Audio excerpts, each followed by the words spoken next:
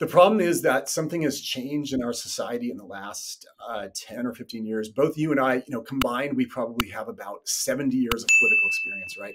I've noticed something change, and it's two things. Number one, people say my party, right or wrong, because the alternative is so reprehensible to certain people that they just say my party, right or wrong. But frankly, that allows people in our party, whatever party you are, to get away with a whole bunch of they couldn't normally get away with because it's just my party, right or wrong. And the second phenomenon that scientists are talking about and geographers is that people are increasingly self-isolating. They are voting with their feet. In the 50s, 60s, 70s, 80s, 90s, 2000s, we had a whole bunch of purple communities. Now people feel like they need to move to places where their political beliefs are similar.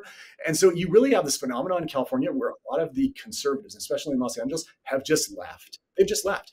And in many cases, those are the alternative viewpoints, right? And so it really just leaves behind the really, really wealthy and the really, really poor. And I don't know. I hope that we've learned our lesson, but I am not holding my breath. Hey, if you like what you hear, like and subscribe. It really means a lot, and we would love to have you coming back every week. Thank you.